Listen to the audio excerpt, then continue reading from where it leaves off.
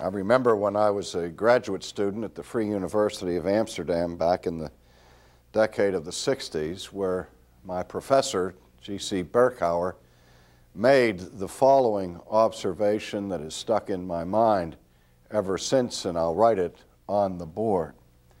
He made this comment: there can be no theology,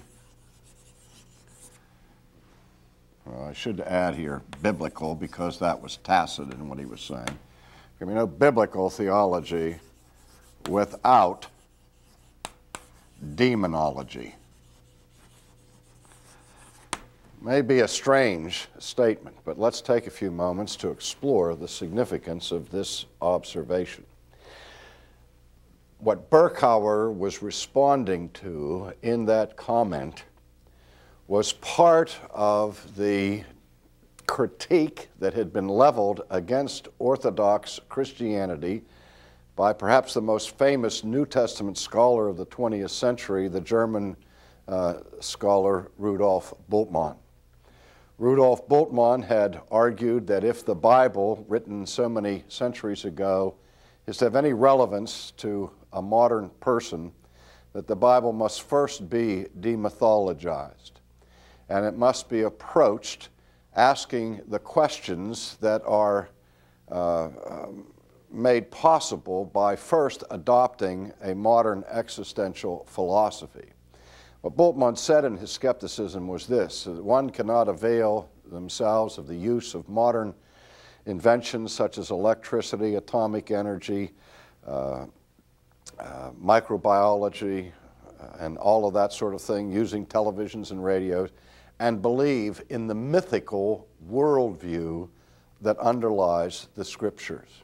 We can't believe in a three-storied universe with heaven up there, earth here, and hell down below.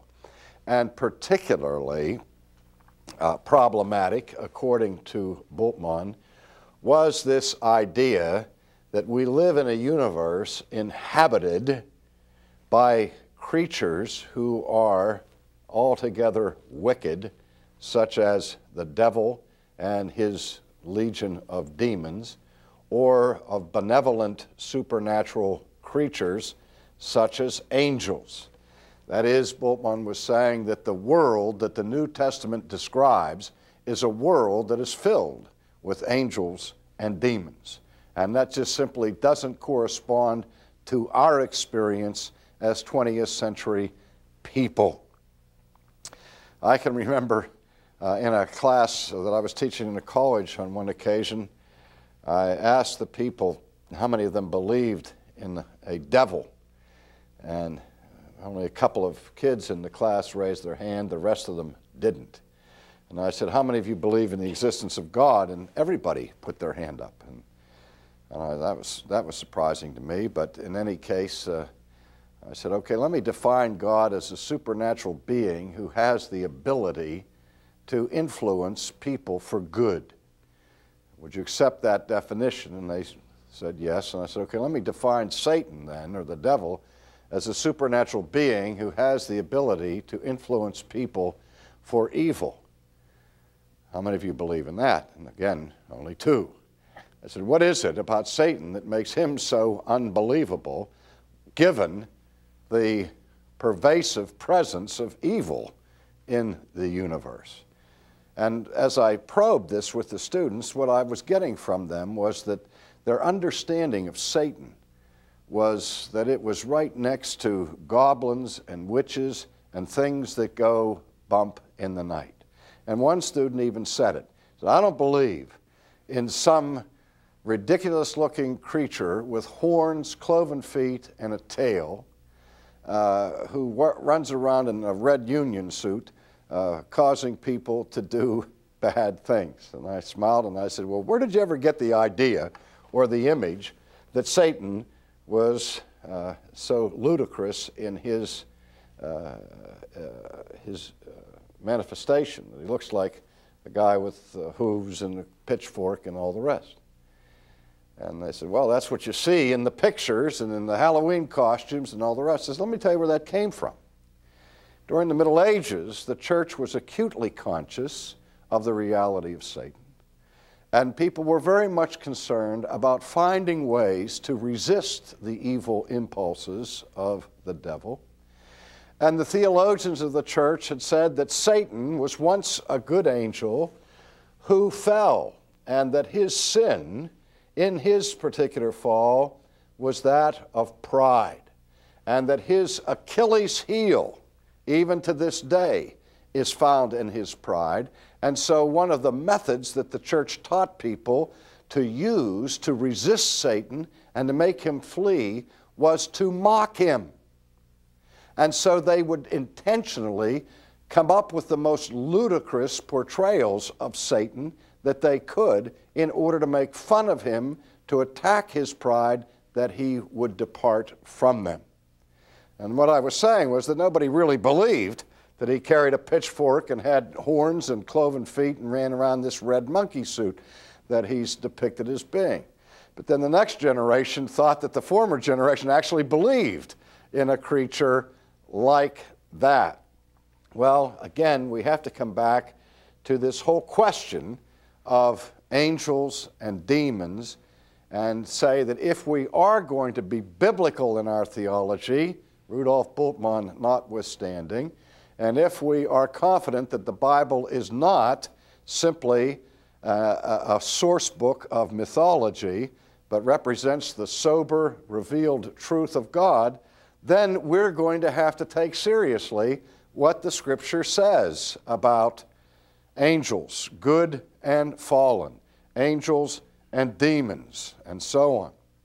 Now, one of the things that may come as a surprise to you, that though concern for angels is not usually at the center of concern of people's religious life in our day, though in recent years there's been this interesting revival of preoccupation with angels, usually promulgated through New Age thinking more than sober Christianity. Nevertheless, there is this interest nowadays in angels. When we go to the New Testament and we read the New Testament, here's a strange phenomenon that you will find.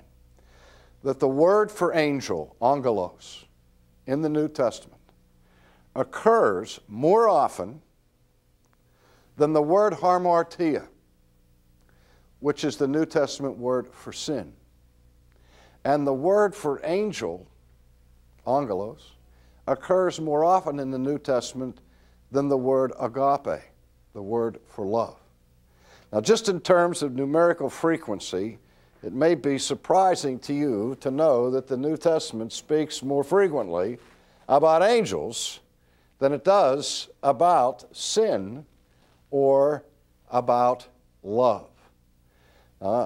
If this book spends this much time talking about things as angels, then I think it behooves us to take them seriously.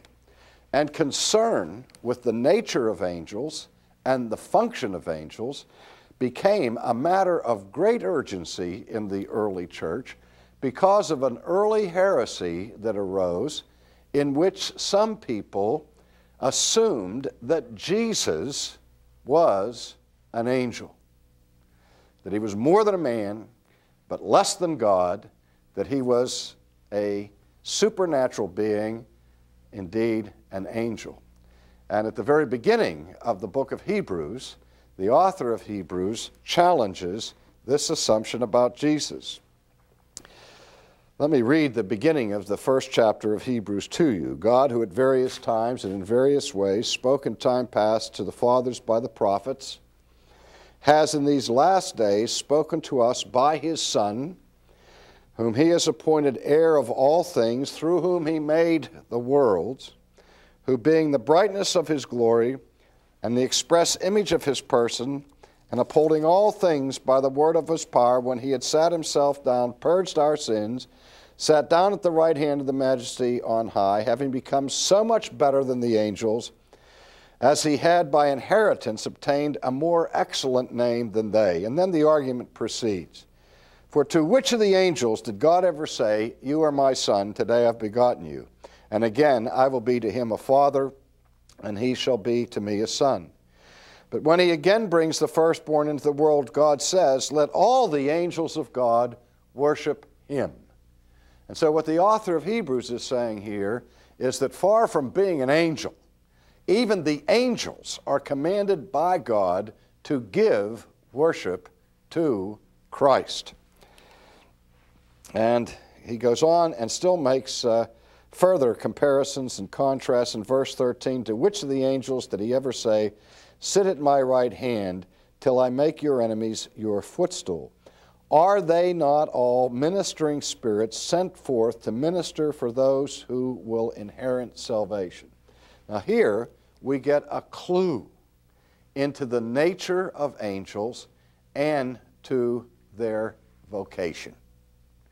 They are defined here by the author of Hebrews as ministering spirits. That is, they are creative beings, but they are created spirits, which means they don't have a natural body, or at least whatever their substance is would be more ethereal than the density of flesh that we enjoy as human beings. Because sometimes when the Bible speaks of spirit, it doesn't mean necessarily that which is totally unphysical, but rather smoke and wind and things like that that we know have participation in physical particles, nevertheless are so lacking in density that they could be called spirits. But in any case, they are creatures. Angels and devils alike are created beings. They are not equal with God. And their first task is to minister. Now we see several ways in which the angels function as ministers in Scripture. First of all, there are those angels who are especially created for the purpose of ministering in the immediate presence of God. We encounter, for example, in the 6th chapter of Isaiah, the descriptive event of the seraphim who surround the throne of God and who sing the antiphonal response, holy, holy, holy. And we are even given a description of their makeup, that they have 3 sets of wings, two wings of which are used to cover their eyes, 2 of which cover their feet, and 2 of which are used to fly. But their function is to be part of the heavenly court, to attend the heavenly host, of which we hear of angels and archangels, which indicates a hierarchy, an order of authority within the angelic world. But in any case, we find the seraphims ministering in the immediate presence of God, being able to behold His presence daily. Secondly, we find a flurry of activities with respect to angels in the New Testament with specific reference to Christ. It is the angels who first announce the impending birth of Jesus. The angel Gabriel is sent to announce the birth first of John the Baptist and then to Mary to announce the birth of Jesus. It is the angels in the field outside of Bethlehem that announce glory to God in the highest, and on earth peace and goodwill to men, and so on. Again, announcing the birth of Jesus to the shepherds outside of Bethlehem. Then we see angels appearing to minister to Jesus after He endures His 40 days of temptation by Satan in the wilderness. And one of the ironies about that passage was that one of the temptations that Satan brought to Jesus on that occasion was this. He said, go and jump from the pinnacle of the temple, because the Bible says, with respect to the Son of God or to the Messiah, that the angels that God would give his angels charge over this one, lest he dash his foot against the stone. And so Satan is saying to Jesus, let's see if you really are the Son of God. Jump off the temple and see if the angels catch you. And Jesus said, but the Scriptures also say, thou shalt not tempt the Lord thy God. And God has given me a message. God has given me a vocation. I don't have to be jumping off of the pinnacles of the temple in order to put that to the test.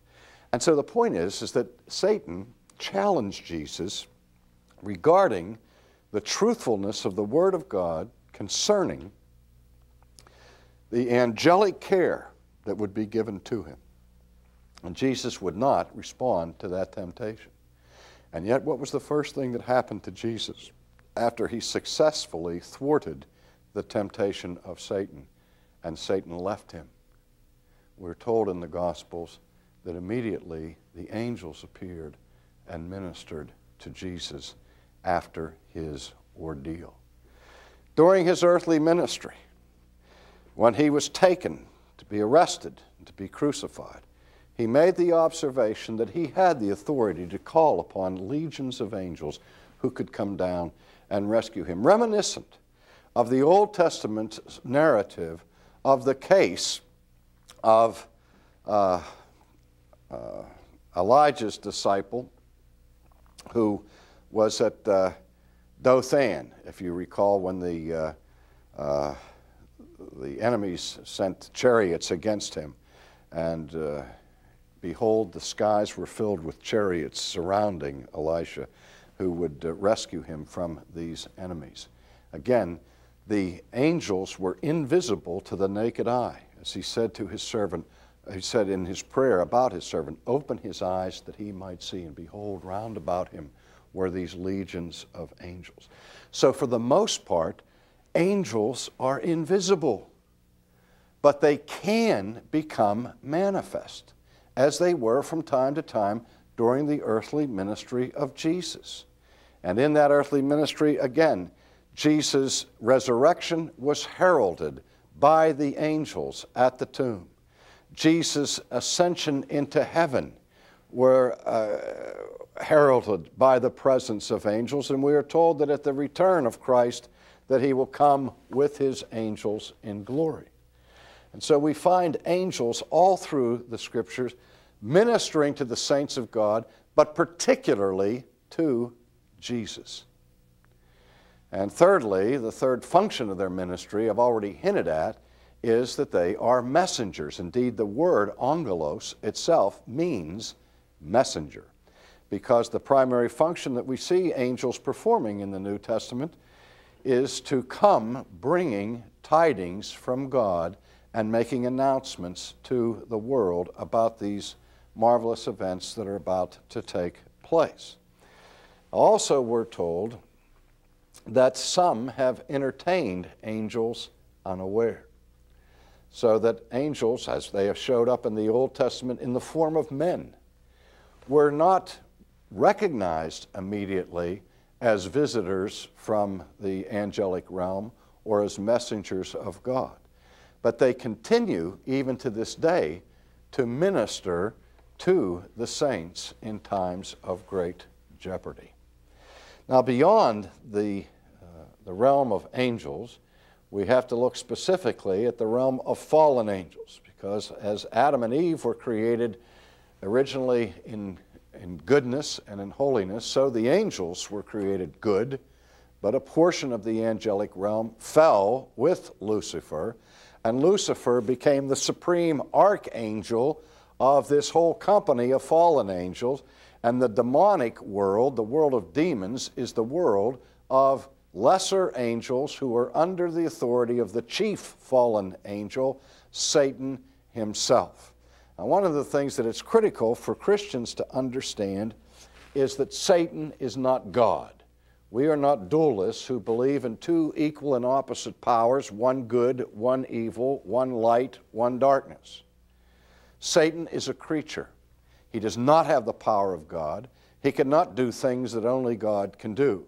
But he has more power and more slyness and craftiness than humans have. So he's stronger than we are, but far weaker than God himself. That's why one who is indwelt by the Holy Spirit, for example, does not have to fear being inhabited by a demon or possessed by a demon, because greater is he who is in you than he who is in the world. We're warned against the crafty power of Satan, just as Peter in his arrogance assumed that he would withstand any temptation. When Jesus announced to him that he would soon deny him, Peter said, "Never, I'll never do such a thing." And what did Jesus say? "Simon, Simon, Satan would have you and sift you like wheat, but I've prayed for you." In other words, you are no obstacle, you're no problem to Satan. Satan is so much more powerful than you are, Simon. He can sift you like wheat. You're a piece of cake to him. Yet at the same time, the Scriptures tell us, if we resist Satan, he will flee from us. And again, that greater is he who is in us than he who is in the world. Different images are used for Satan. We're told that he goes about as a roaring lion, seeking to devour those whom he will. And I see these twin pictures in my mind. This roaring lion, fierce, terrifying. And I see that same lion running down the path with his tail between his legs when he has been resisted by one who possesses God, the Holy Spirit. So one of the great mistakes that is made in our day is attributing far too much power to Satan, as if he were God himself. But rather, his activity is known both through a study of his names and through his activity in Scripture. He is the tempter. He is the deceiver. He is the accuser. And we need to be aware of that. Because though we're all aware that one of Satan's favorite things is to be the tempter, to entice people to sin, even as he sought to cause Christ to fall during the wilderness temptation. But in the life of the Christian, there's another activity that Satan employs that perhaps is even more frequent than that of temptation, and that is of accusation, where Satan comes and accuses you of your sin, where you may even indeed be guilty, but he tries to drive you to despair rather than to repentance, because even though we are guilty of the sins Satan may call attention to, the answer to our guilt is always hidden by Satan. He would have us destroy ourselves where Christ calls us to forgiveness and to redemption. One last thing I want to say about Satan by way of warning. His character is metamorphic according to the New Testament. That is, he has the ability to appear, what we say in philosophy, sub species boni, under the auspices of the good. I think we need to get away from thinking of him as this diabolically ridiculous figure that we see, because Satan has the ability to transform himself into an angel of light. That's his deceptiveness, that he won't come on to us in an ugly state, but he will come on quoting Scripture, appearing pious, seemingly pure, causing us to go against the Word of God.